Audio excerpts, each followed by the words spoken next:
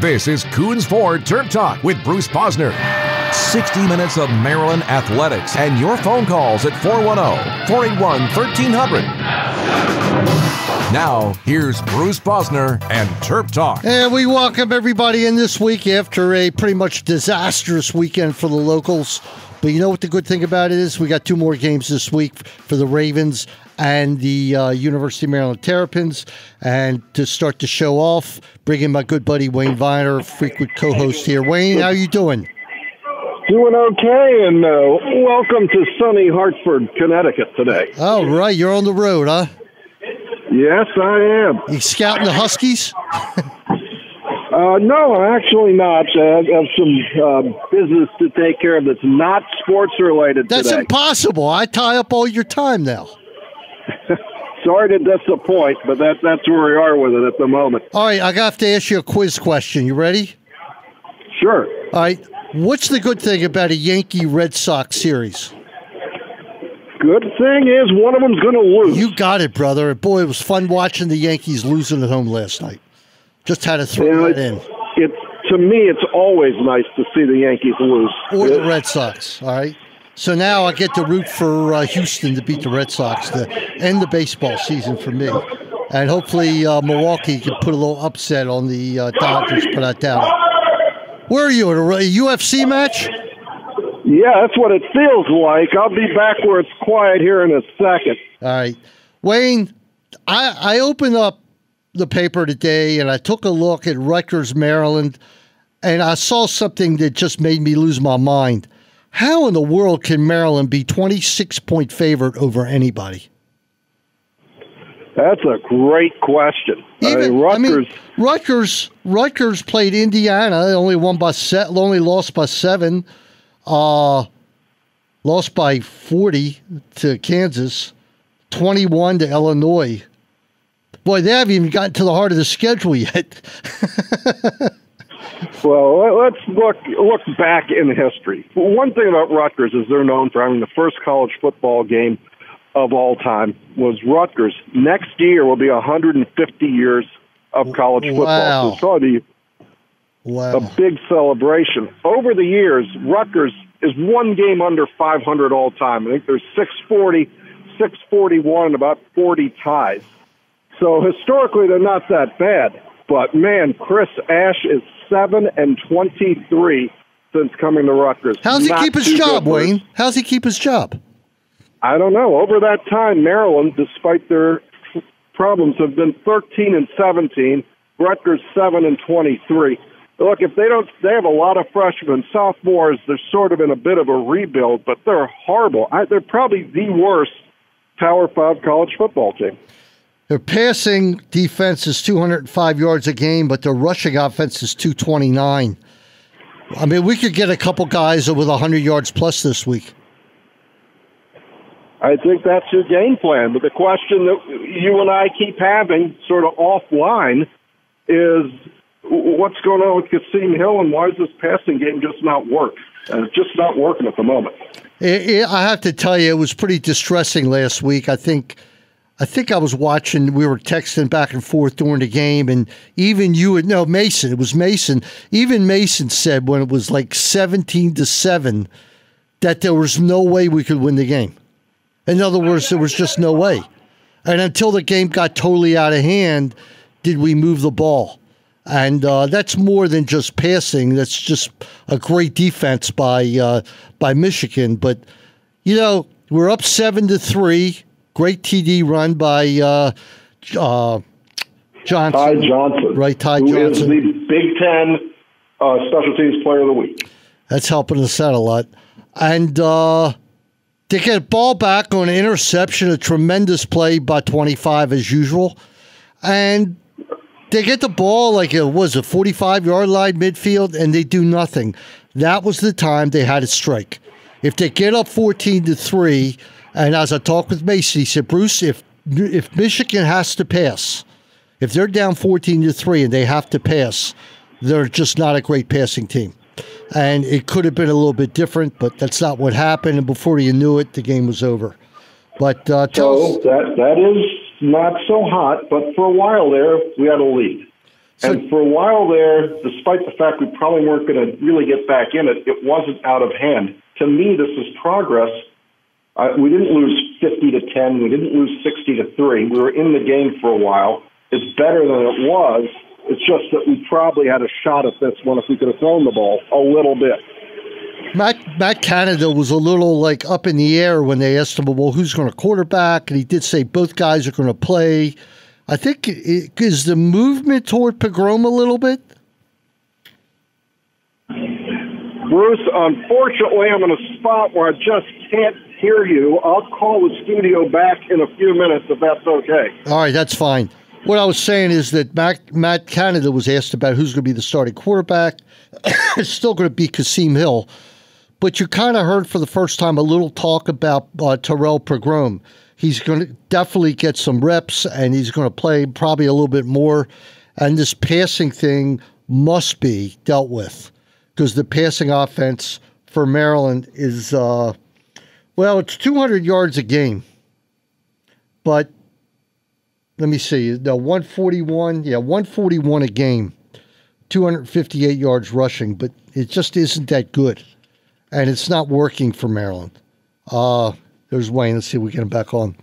So I'm not sure what's going to happen with the offense. The defense, I don't think, played that bad. I mean, eventually, when you're on the field the whole time, you kind of like wear down. Wayne, my question was, it seemed like Canada was hedging between Pogrom and Kasim Hill a little bit.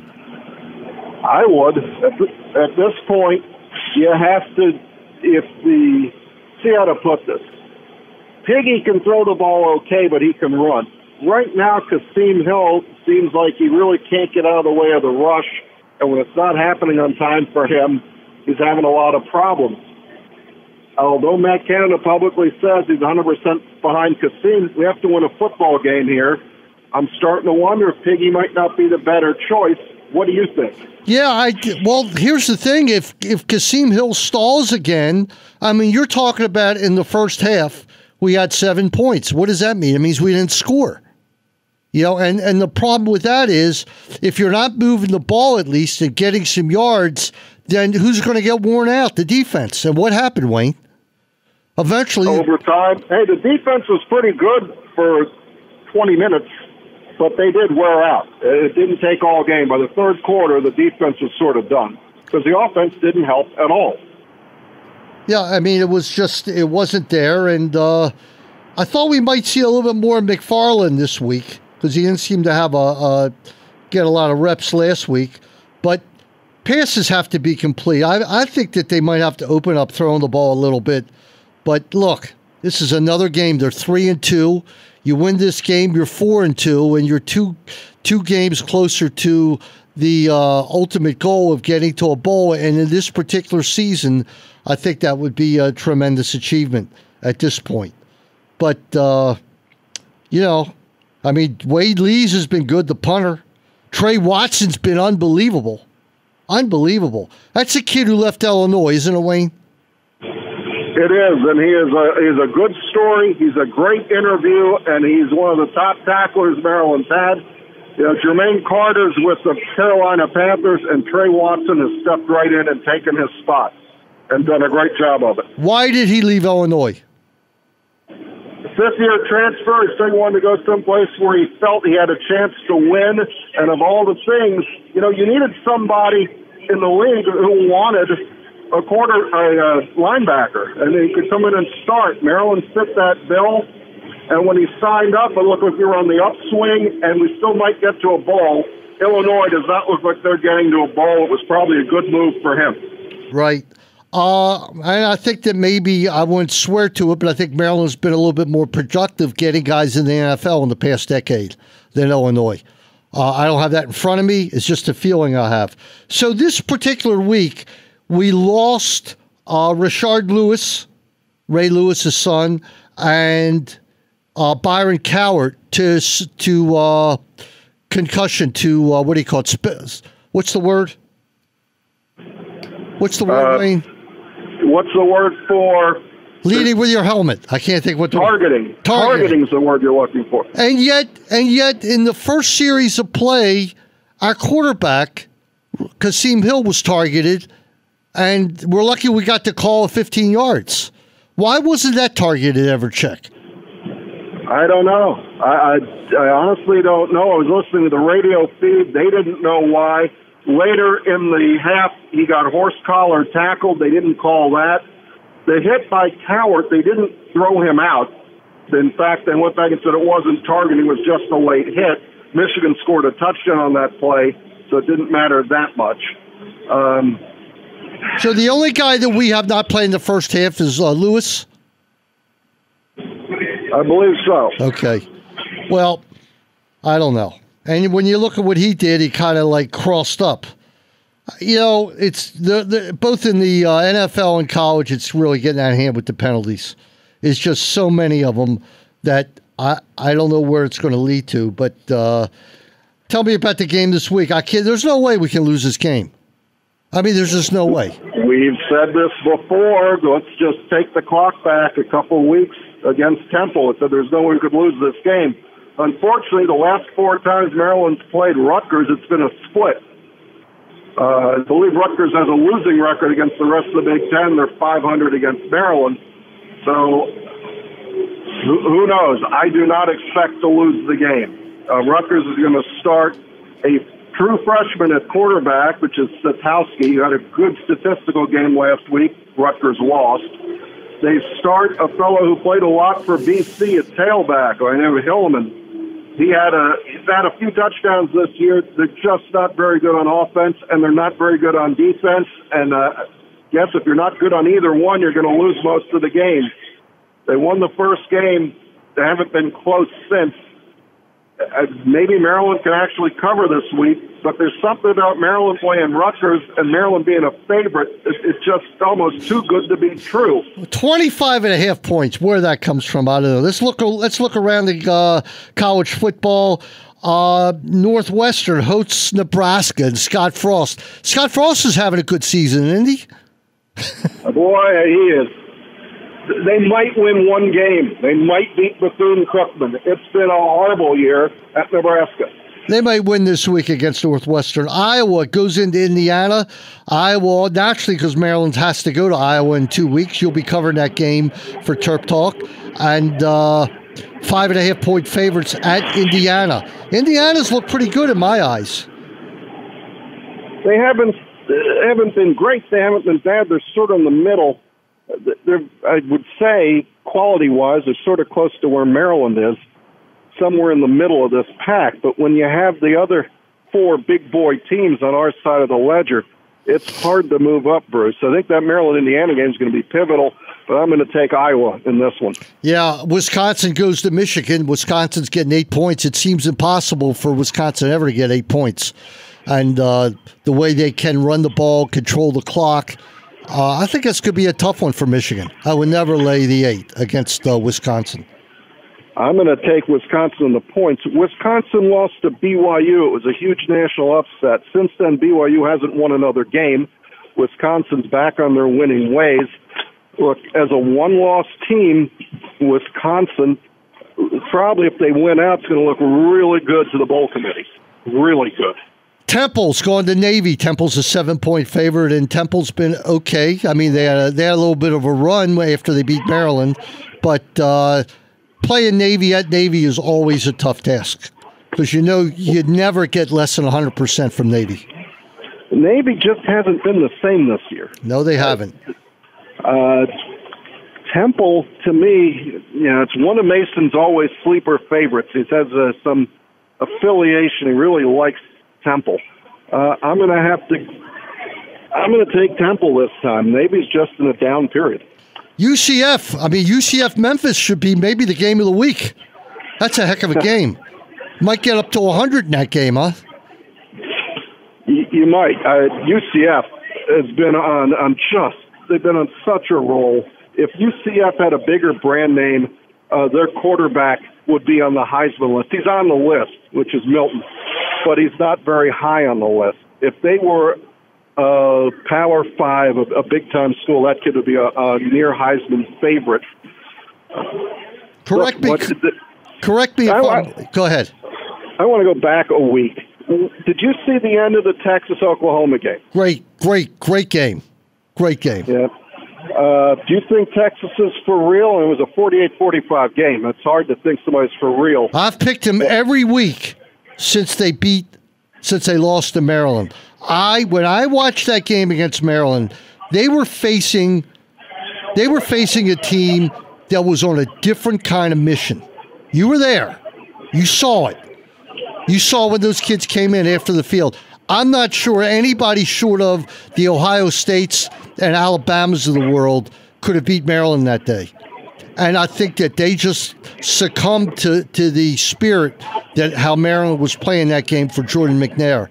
And I know that might sound corny to a lot of people listening, but I was there. And you too, Wayne, when you came up to me after being down on the field, you said something's different about this team today. Ray Lewis was there. Everybody was there on that sideline.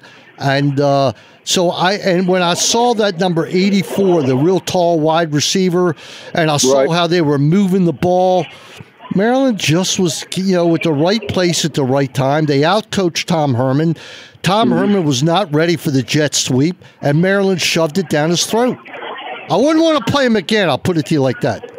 No, and I don't know where that Maryland offense took off to. I know we're running short on the clock here.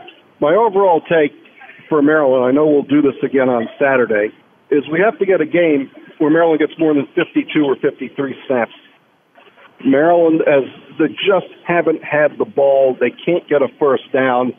The good news is Maryland leads the country in red zone efficiency. Every time Maryland gets it inside the 20, they get a touchdown. They are the number one ranked. Welcome back to Coons Ford Terp Talk. Call 410-481-1300 now.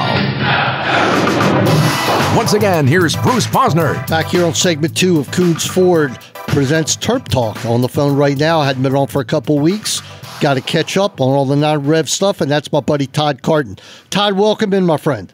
Thanks, Bruce. It's been a while. Yeah, well, it's time to get caught up. I mean, it's been so much else going on, but we kind of fell behind, and get us up to date with the soccer team, the men's soccer team right away. I know there was a very tough loss against Michigan last week. Michigan State, yeah. Michigan State. This team is not performing the way we think they should, and I'm sure the coach is very upset about it. Yeah, Sasha's a little frustrated. It looked, Bruce, like they were sort of finding their stride. They won a big game at Northwestern where they have had some trouble in past years when they've gone out there. They had an incomprehensible sort of mind lapse against Wisconsin that let Wisconsin tie the game with 50 seconds left and then lost in overtime. But they were scoring and they scored. They shut out Rutgers 2-0. They scored 3 goals against Coastal Carolina down there, which is a pretty decent team. And now they're back in one of these scoring funks. They haven't scored. They got shut out by Michigan State and then played Georgetown to a 0-0 tie. And from what I read about the game, the only team that got any kind of a real challenging shot on goal was Georgetown got 1. Maryland had 6 or 7 shots on goal, but apparently none were really of any challenge to the goalie. And now they go out and they play Indiana Friday night, who's top 5, top 2, whatever in the country. And there's a lot riding on this game for them. That game's at Indiana, correct? That's correct. Well, you know what, though? They need a game like that because if they don't win a couple games like that, they're not going to go anywhere. Well, right, and they're not going to get a bid if they're 500 in the Big Ten with no big wins. No, they have to. They have to get into the top 3 or 4 in the Big Ten. They've got to win some games. They're struggling in conference. They're 2-2 right now. So they're kind of floating in the middle of the pack, and there's a lot of games left. But Indiana is probably the biggest one on the schedule. Michigan will be a big game. That's out there. They have 3 straight home games after Indiana. They bring Denver in, which could also be their pretty quality team. Then Ohio State and Penn State. come into Ludwig, and then they finish up at Michigan. So speaking of Penn State, what the heck happened Sunday? The undefeated field hockey team went down to them, didn't they?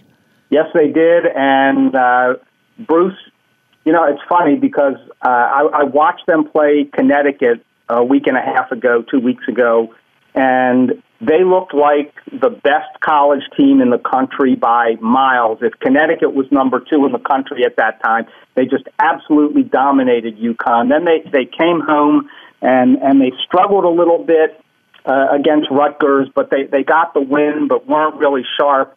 And frankly, the game at Penn State was the exact opposite. Penn State just absolutely dominated that game from beginning to end. Maryland just was never in it. Nothing worked for Maryland. Offense, defense, goaltending, nothing. It was just the 3-1 score. Frankly, was not as indicative of how one-sided the game was in terms of the flow of play. Was Penn State ranked? Yeah, they were ranked, I think, 5th. I mean, they're top 5, top 7 team.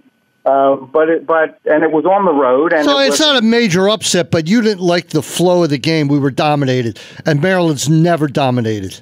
Yeah, absolutely. I mean, Penn State was kind of getting into the scoring circle at will. Maryland wasn't, and Penn State. They pressured Maryland. Maryland's passing wasn't crisp, but just nothing really seemed to be working. It was. And it's funny because the volleyball team had a similar game at Penn State last Friday when they went out and hoped to be competitive against a Penn State team that isn't top 5 in the country; they're top 10.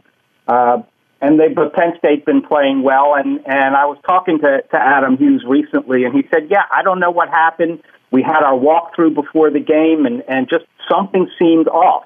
And Penn State just absolutely dominated them. Fortunately, they came back and swept Rutgers Saturday night, and they have a huge weekend this weekend, volleyball, hosting Michigan State and Michigan. I think it's kind of a pivotal weekend for them.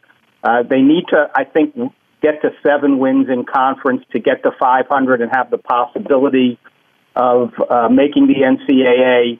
And if they don't pick up at least 1 win this weekend, I think the window narrows for that possibility a lot. How about last one, women's soccer? How's their season going? I know I can't believe it was Senior Day the other day.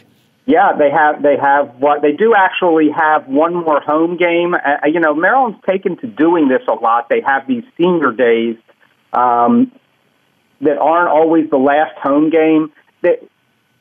Here, the positive is that they just beat Northwestern, who was ranked 14th in the country. The positive is that they got their second win in conference for the first time in Ray Leon's 3 years here. The negative is they're still 4-7-4. They're 2-4 with a tie in the conference. They too generally struggle scoring, but what's amazing is that Northwestern's goalie had a string of like 5 straight shutouts. I don't know if that was coming into the game or in the few games before that, and Maryland scored twice on them on 2 just beautiful goals last weekend. They play at Penn State and at Ohio State this weekend, then at Michigan next Thursday, and finish up on Sunday the 21st against Indiana. So last question before I let you go. Maryland, the hockey squad is what in the country, 3rd? I didn't look. The rankings, the updated rankings usually come out on Wednesday, and I didn't check them because I thought it would depress me. They were number 2 going into the Penn State game, so they're probably still top 5. Who's number 1? North Carolina. Okay. Have they lost? They had not lost the last time I looked, and have a phenomenal defense. They've given up like 3 goals all year, something like that. What's your take on the Maryland football game? How can Maryland be 25.5-point favorites over anybody? Bruce, I can't imagine that, Todd. It doesn't make sense. Well, and what really I think makes less sense to me is that I think the spread has widened since the first spread came out. I think it was 23, which means people really must think Rutgers is just god awful because I don't think Maryland has never really stomped Rutgers the way that you would think if you're a 3.5 touchdown favorite. It worries me a little bit, and they just announced that Brett Kolka's out for the season, so we're down 2 players on the defensive side of the ball in addition to him for the first half of the game because of the ejections from last week. Yeah, I don't get it. I really don't. But Rutgers must be really poor. But that's all right. We need an easy game. We really do.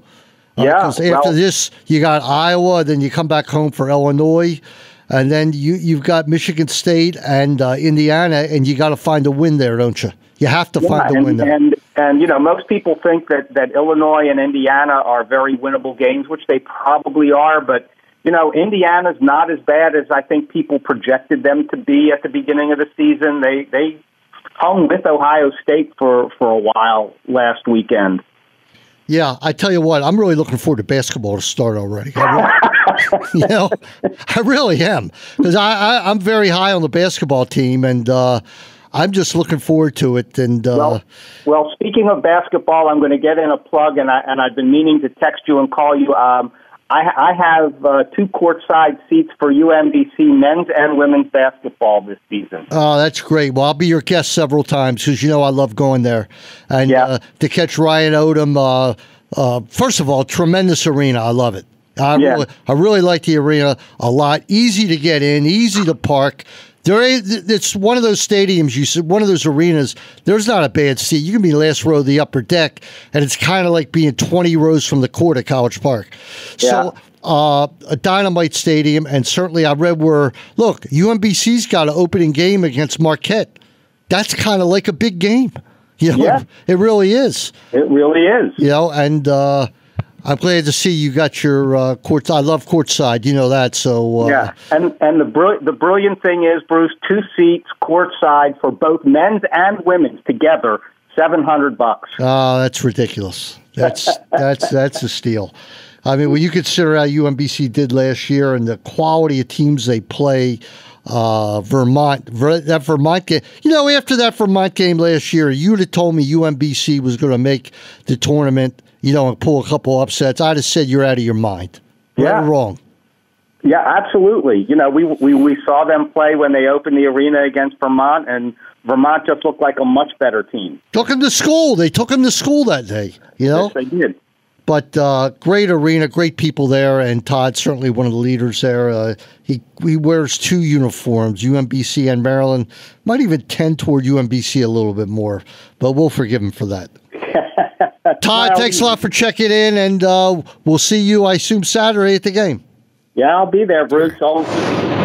This is Coons Ford Terp Talk. Call 410-481-1300 now.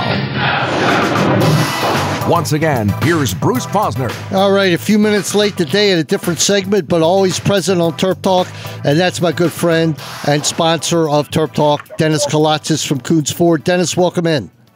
Bruce, it's always my pleasure. How are you? It's my pleasure today. I love today looking in the on ESPN that Joe Flacco's wife is giving him hell for the disinterest he shows at wide receiver. I'm glad somebody said something. Really? I didn't see that. His wife called him out? His wife called him out, and it's absolutely ridiculous. He stands there.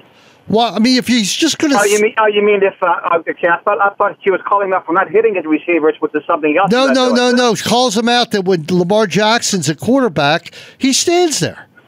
First of all, why is he in the game? What is the purpose? Well, in Lamar's defense, when Lamar's in the game, they've been successful about 85% of the time. He does draw eyeballs, but I would take it a step further. I would sit Joe Flacco out while Lamar Jackson's in there, because he's right. When Lamar's in there, essentially you have 10 and 11. But Joe missed a lot of throws against the Browns, and the receiver didn't get any separation. So the Ravens have other problems besides Lamar Jackson being in the game. They're taking the focus away. But the real problem is, and that's Joe's woes on the road. Yeah, for sure. And, it's a stat I'm sure but now it's been 7 quarters and an overtime with no touchdowns. And he's Bruce, been. you know what? I took this loss harder than most losses because although the Browns are much improved, they're not as good as the Ravens. The Ravens are a much better football team, and between the coaching and the offense and Joe Flacco, that's where they blew the game.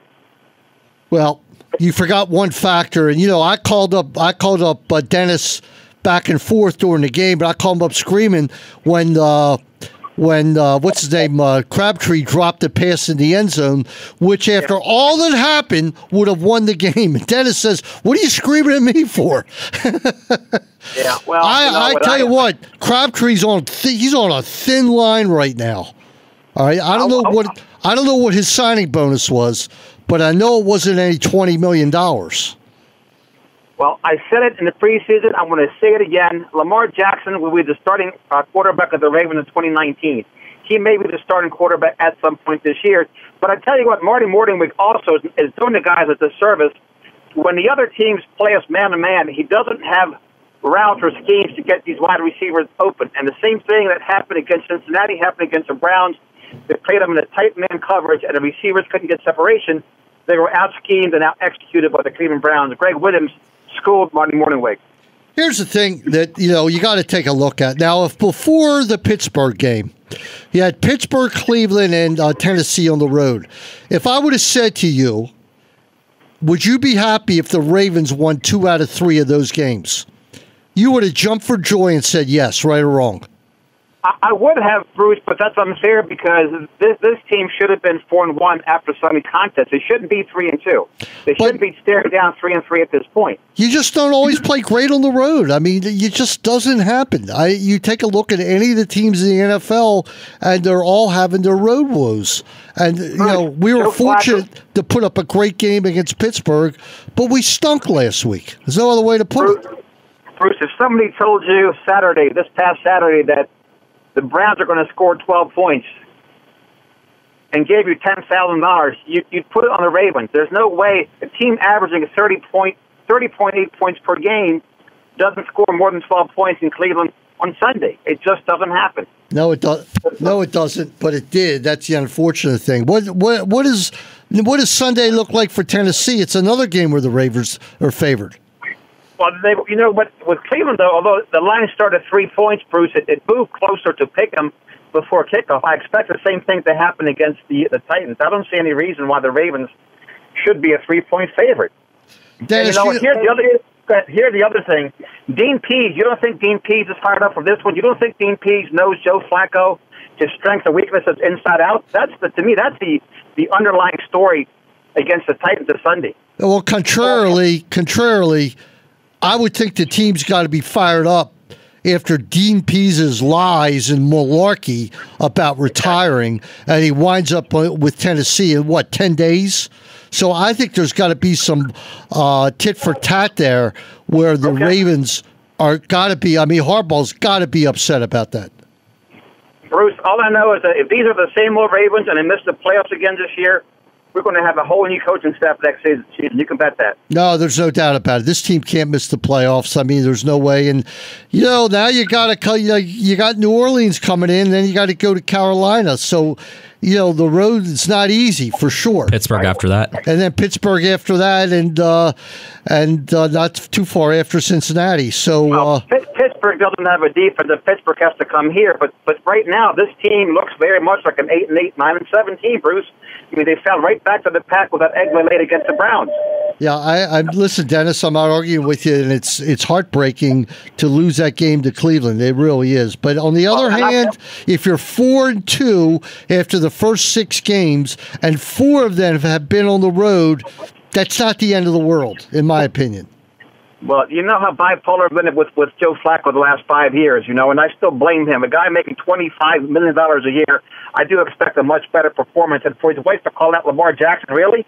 Lamar Jackson didn't throw that pick on the 2-yard line. She didn't call out Lamar Jackson. She called out Joe Flacco.